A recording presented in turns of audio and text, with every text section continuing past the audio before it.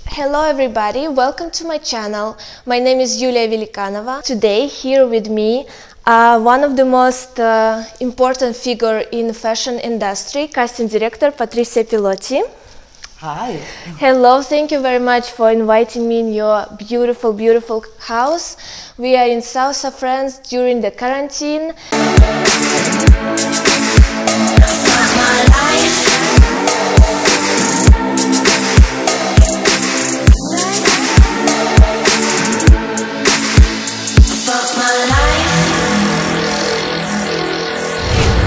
So let's remind to our audience first for which big brands you worked already. Actually, the list is huge. So New York, it's Lacoste, Milan, Alberto Ferretti, Paris, Nina Ricci, Givenchy with Riccardo Tisci, Oliver Tascan, Carven, Lanvin, Mulberry. Now you have Kenzo. In London, Burberry, with Riccardo Tisci again, and a lot of magazines and campaigns. And Valentino. Valentino, oh my God, Valentino, it's just right here. And Chanel. The first question is, with which brand you loved or liked to work the most? Maybe it's about designer, maybe it's about the team, maybe just best memories of the show. Please share it with us. I think it's not about the show, it's more about the designer I was working with. You know, I was lucky because during the year I could build a relation with a few designers, with Riccardo Tisci, which I love, with Olivier Teyskens, with Albert Elbaz when he was at Lanvin, with Valentino, with Pierpaolo. So, you know, when you have a great relation with a designer, it brings you a lot because there is a real exchange, and you know, you have the feeling that you collaborate to beautiful shows, and of course they design in the collection, but I think models that wear the clothes are very important too, because you can, you know, give an image. I mean, the image is different following the different model you can have on the show. So, and if you can choose only one brand that you could work for the rest of your life, what it will be? Which brand? It's difficult to choose because I love all of them. Maybe, I think I love all of them. I mean, I miss Albert because I think I worked with him like almost 15 years and we did beautiful things together. Olivier Teyskens was my first one. You know, when I started casting. But now you don't work with him anymore. I do. Ah, yeah? I still do. Okay. I still do, sure, because I love him.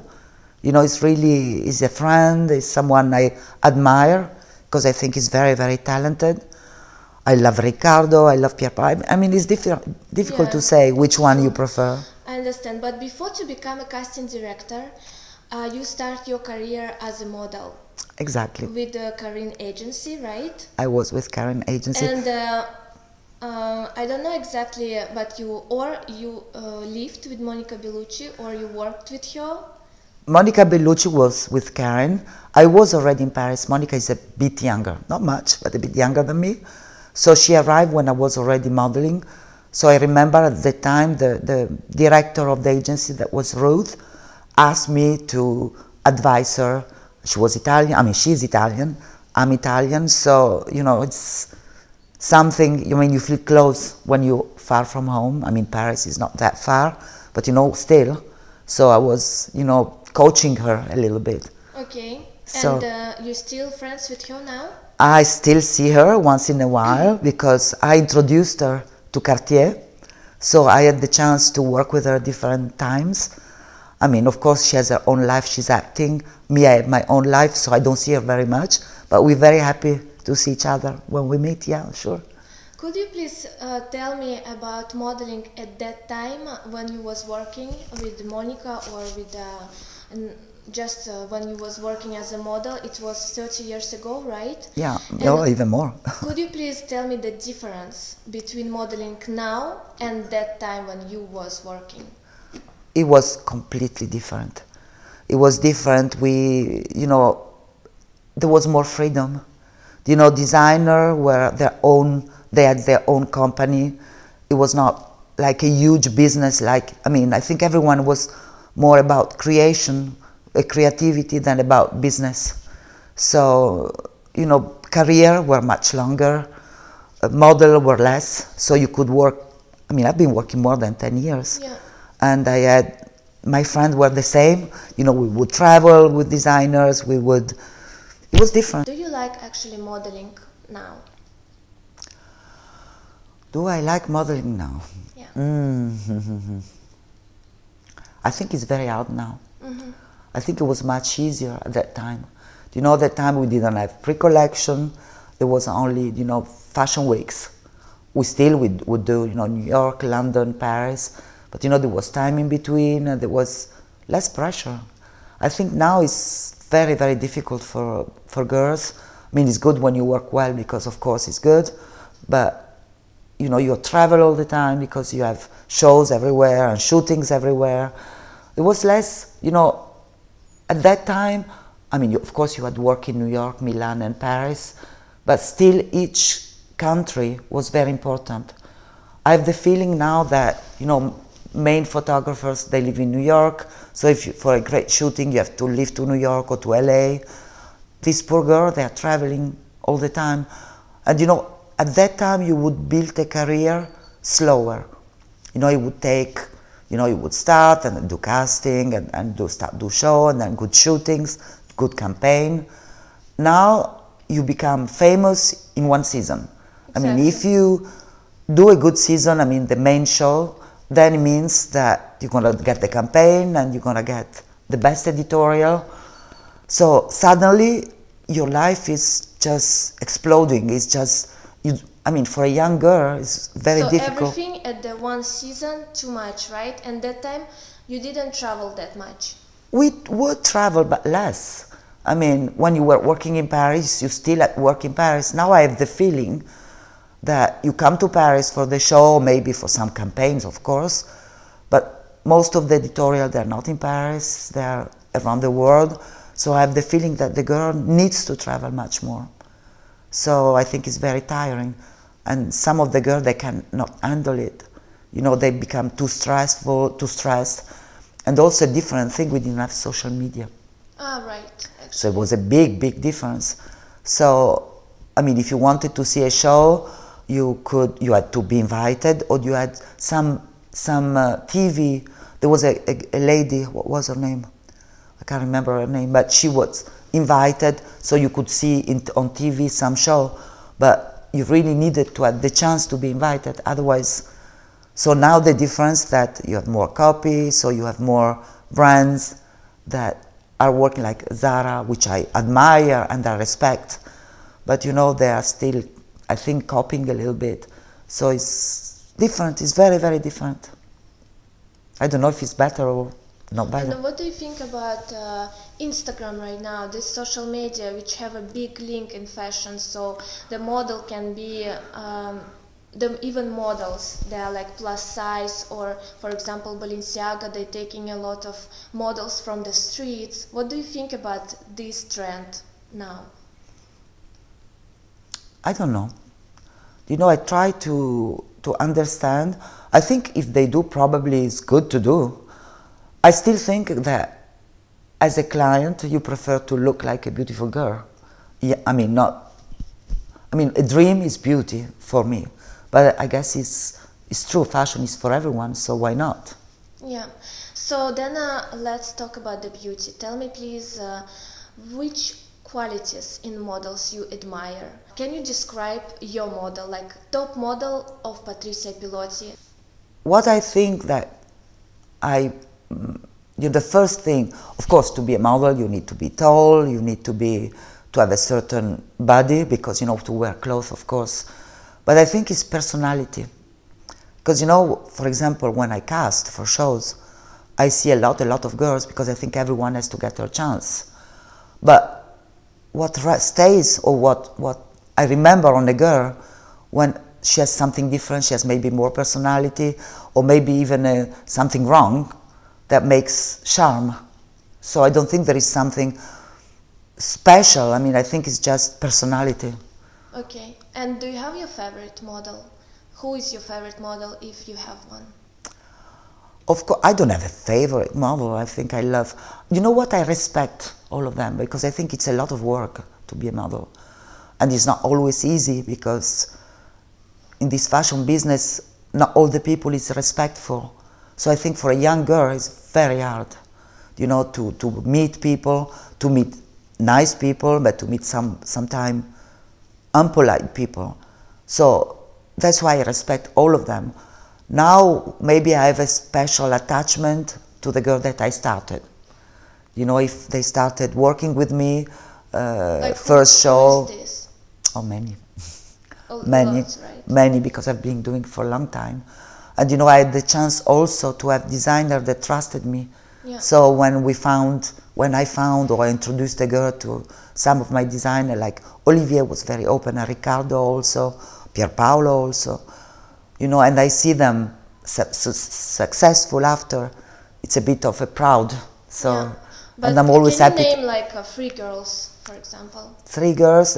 You know, with Riccardo we started many. Joanne Small started with us. Oh, okay. Grace Ball, Lara Stone. I can name many.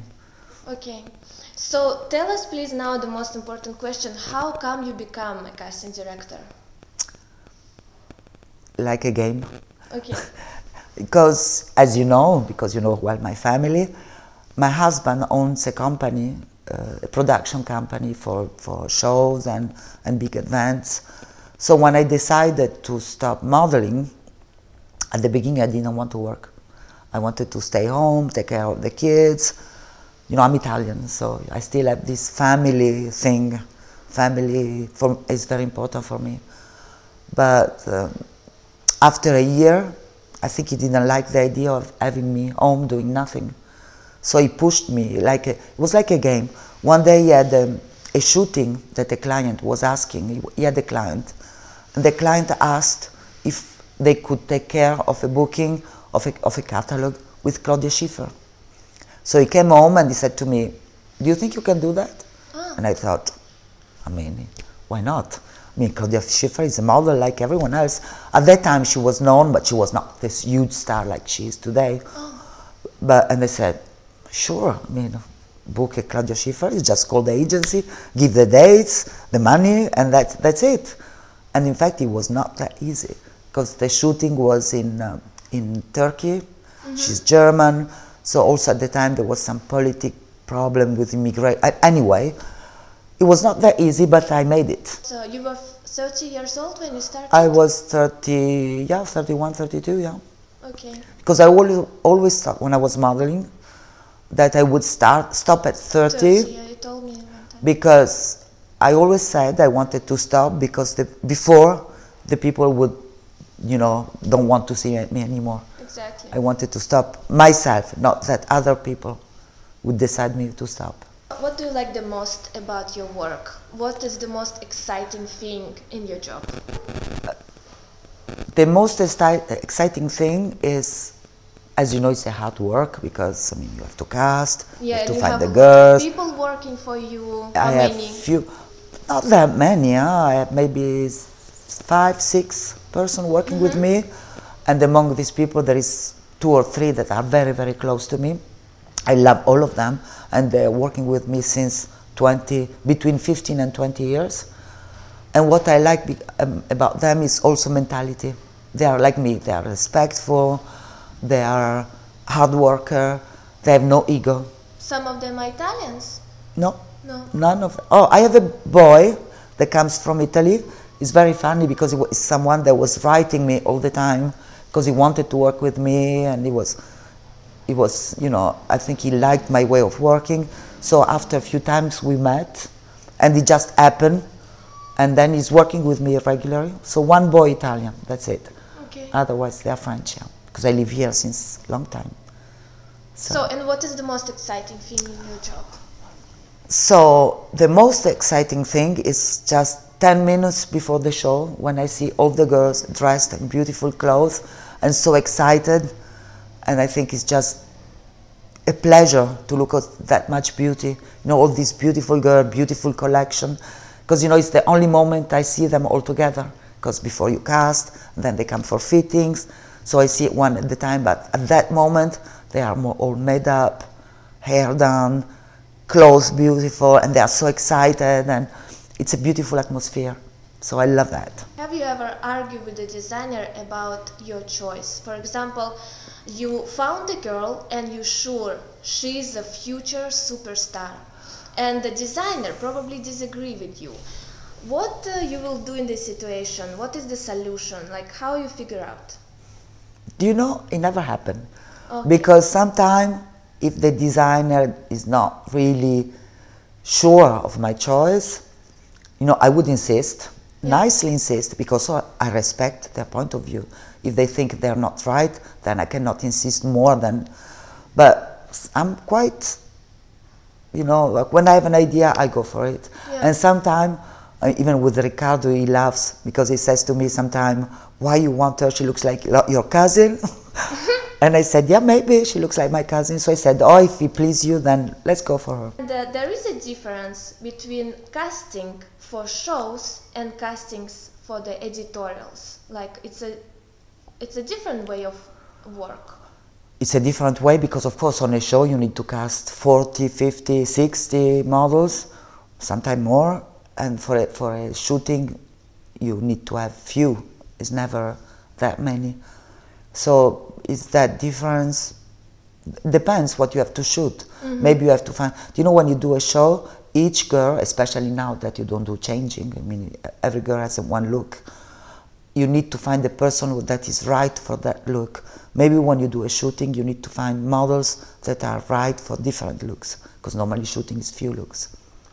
And do you think today a girl have a chance to become a supermodels for years, like to become an icon, like Claudia Schiffer, Naomi Campbell, because even now, after 30 years, we're still talking about them as an icon in fashion industry, as a top models, supermodels for centuries. And today, there is a chance, for example, a girl come, she start a season, it's a chance for her in 30 years to be a Claudia Schiffer. I'm not sure. I'm not sure. I think, because we do have at the moment some girls that are for the fashion business icons, but they are not the same icons as this model of the 90s or 2000 were, like Claudia or Linda. So I'm not sure that today the girl will have the same career. I'm not sure. I think they still can make money, because if you get a contract for beauty, like, you know, like Gigi or Bella or Kendall, I'm not sure that in 20 years people will still know them. I'm not sure. Yeah, I'm agree with you. I'm not sure either. I think it was a different time. At that time you didn't have actresses that made you dream, so those group of girls would make dream everyone. I think it was like a, you know, they would replace actress stars, because if you think, I mean, if you try to find a star at that time, there is not that many. Which if you look now, for example, a lot of beauty, a lot of perfume, they're using actress. Yeah. Because I don't think you have or they still use these girls like Kate Moss, Naomi, I mean, this group of girls that were icons. So I'm not sure. And is it true East Country girls has less chance than it was before? I don't think so. No, you don't think so? No. I think if you're a beautiful girl, it's going to still be a beautiful... Yes, I mean, look at Irina Shayk. She's Russian. Yes, and she's but beautiful. She started a long time ago and she's still here. And for example... But she didn't start that long time ago. Like 10 years ago, no? Yeah, yeah. But look at Steinberg. She's Russian. She's doing... Steinberg, you know this girl? Yes. Sofia Steinberg. But you don't think that she's a seasonable? She's probably not gonna... Then I think there is first beautiful... But she's not beautiful for me. She's just a special. She's special. She is beautiful. I worked with her before she became so famous. When she was not... Blonde hair, exactly. Right? Yeah. She was much more classic. Yeah.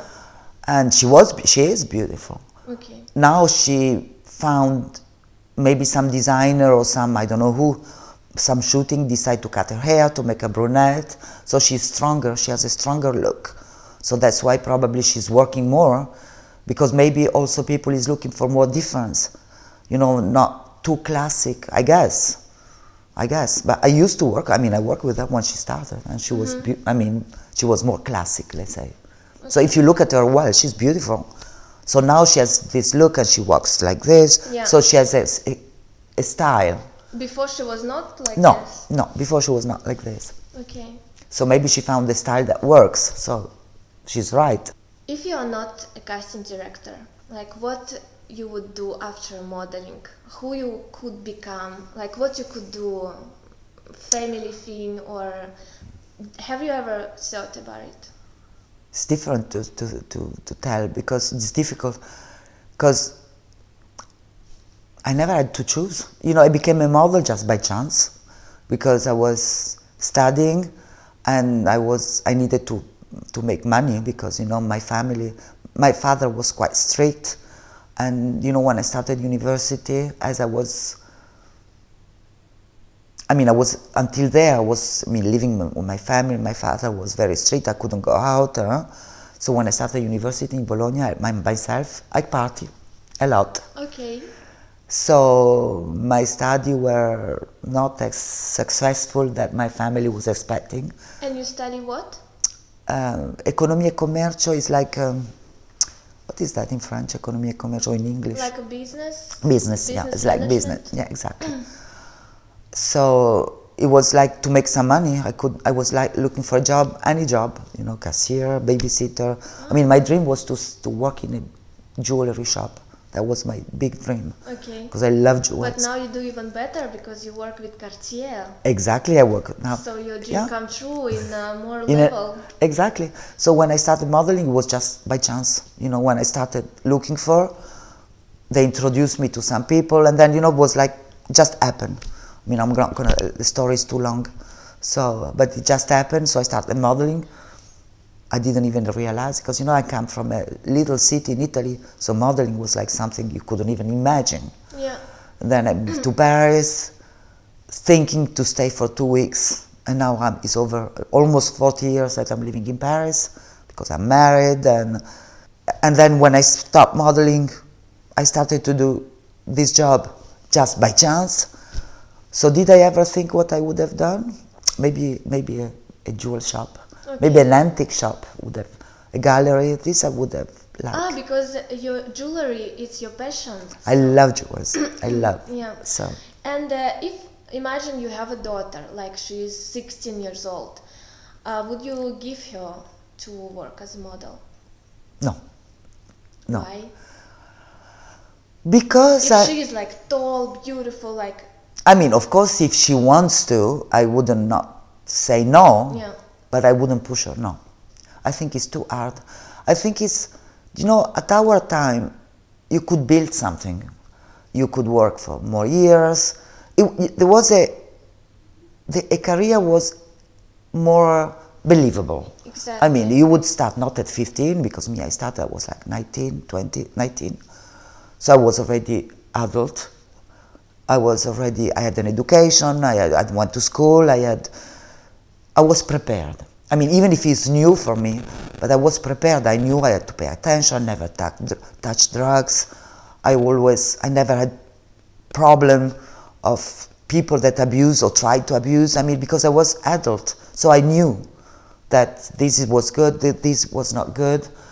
So for me, it was a normal job. I think that now, there is so many models.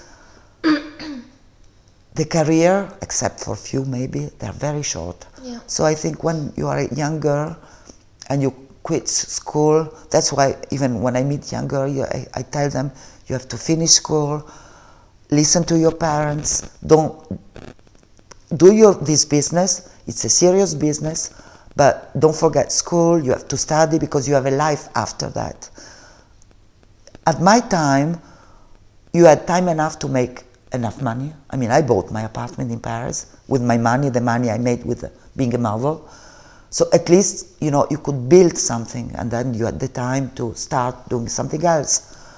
Now, if you start modeling at 16 or 17, and at 21 you finished, because careers are very short. I think it's very difficult for a girl to understand that at 20 years old, 21 years old, it's over. Because you start a life which is a dreaming life, and then it's finished immediately, and I think it's very hard to handle. So that's why I think it's not, I wouldn't advise to do it. But for example, the girl start, she's for example 18 years old, what advice you would give her for modeling career? I would tell her to be very serious, to be very polite. It's a real business. It's a lot of money that they can invest on you. Or you know, that was the side that I didn't understand when I was modeling, and I think it's very interesting now to see the other side. It's a lot of work of a lot of people, you know, designers, people that, how do you say, them sew. I mean, they prepared all these clothes, all the production, it's a lot of money invested in it, and it's a lot of on your responsibility. So you have to be serious, have a healthy life, be generous, respect people. If they want people to respect you, you have to respect them, and never take it personal. If you go on a casting and it doesn't work, it doesn't mean that you're not good. It means maybe that you don't correspond of what they are looking for. Me, I remember when I was a model, once I was cancelled from a show, and for me it was something so terrible, because I thought I was judged personally. And I don't think any of you is judged personally. I think you correspond or not, or to something they are looking for. That's the most difficult part, not to take it personal. It's true that you're judged on what you look like, but you know, maybe they look for someone taller, or someone smaller, or someone with freckles, or someone with red hair, and so never take it personal. Just do your job the best you can do, and that's it. I think it was great advice, and a lot of girls would be happy to know that. And thank you very much for your time. I really appreciate it. Oh, you're welcome. And guys, it was Patrizia Pilotti. My name is Yulia Velikanova. Please subscribe, put likes, and write comments. What do you think about our interview? Thank you. Bye. Bye.